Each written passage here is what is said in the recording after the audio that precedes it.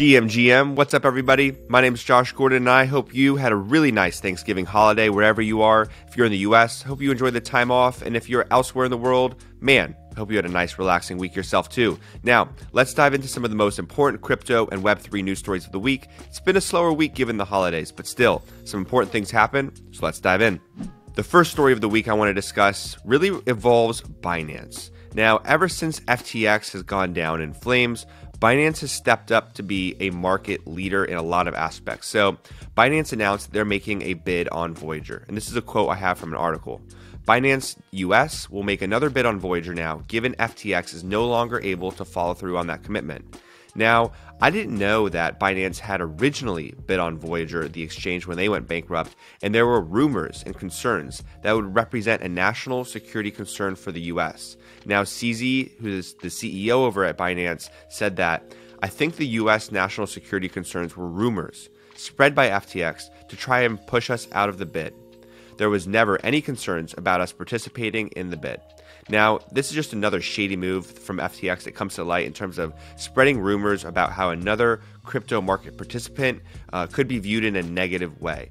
And I had always actually heard myself that Binance was a Chinese company. I'm not actually sure where that rumor originated, but I learned this week that CZ was born in Canada and is a Canadian citizen and has lived there for 30 years. And Voyager is a Canadian company themselves. So I think that as someone who has money locked up in Voyager, I hope this goes through, and it would be actually a great acquisition from Binance. I mean, given the Canadian linkages, but I just want to put to rest that Binance is not a Chinese company, and there are no security concerns given this kind of acquisition to the US. Binance continued to make waves this week by upping their industry recovery fund. Now, this is a recovery fund that will be used to buy distressed crypto assets and support the industry. And CZ announced today, on Friday, November 25th, that they're adding another $1 billion to this fund, bringing it to $2 billion total. So we should see, hopefully some startups, maybe some exchanges get some relief that they need during these hard times.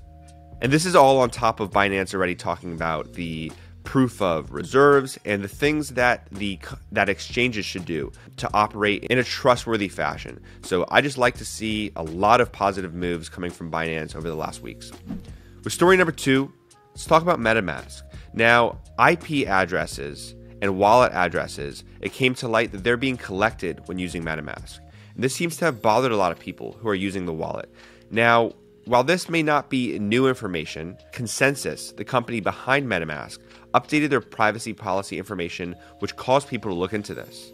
And ConsenSys has come out and said that IP address data that's collected through MetaMask users will not be monetized or exploited. But this update comes at a really not timely moment, as people are looking for self-custody solutions after the FTX fallout. Now, ultimately, the safest and most private form of custody is going to be cold storage. And if you haven't yet, I'd strongly recommend you look into getting a Ledger hardware wallet to consider storing some of your crypto assets on. And I think it's important that we bring up an interesting discussion on user data and how you can permission it to applications.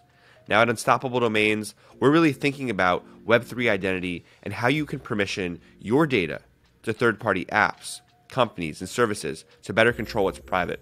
Now, personally, I don't know if what MetaMask is doing is bad or not. I think that is probably pretty standard for most internet companies to collect some basic information around IP address and your wallet address. That's already public information, but still, no one likes knowing that their information is being collected. And at Unstoppable, we're thinking about how you control who gets to see that. With story number 3, let's talk about how the future is multi-chain. So this week, Magic Eden and Polygon partnered up to be adding Polygon support to the popular NFT marketplace. Now, Magic Eden says they're committed to onboarding more global brands to NFTs and being the best marketplace across chains. And I find this kind of interesting because Magic Eden started as a marketplace for Solana NFTs only.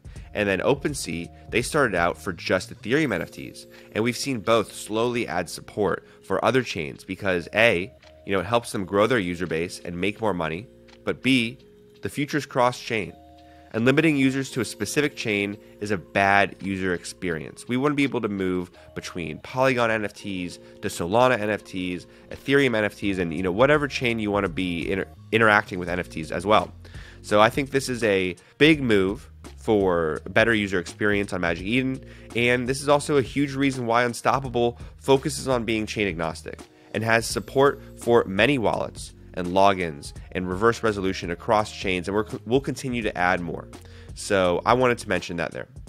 Also, I got to note that it seems like basically every single week on the Crypto Weekly Recap, we're talking about yet another major move or partnership from Polygon. So good to see their team just absolutely ripping and crushing it across Web3.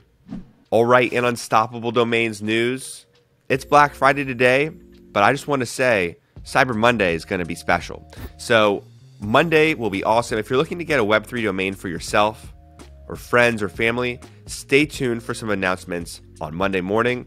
This is the kind of NFT sale we like to see. That's all I'm going to say for now. But if you've been part of the Unstoppable fam for a while, you might know what's coming. This is a fun day for everybody at the company. We're excited to push Web3 domains to as many people as we can, and hopefully you, your family, and friends can get one too. So stay tuned for Monday.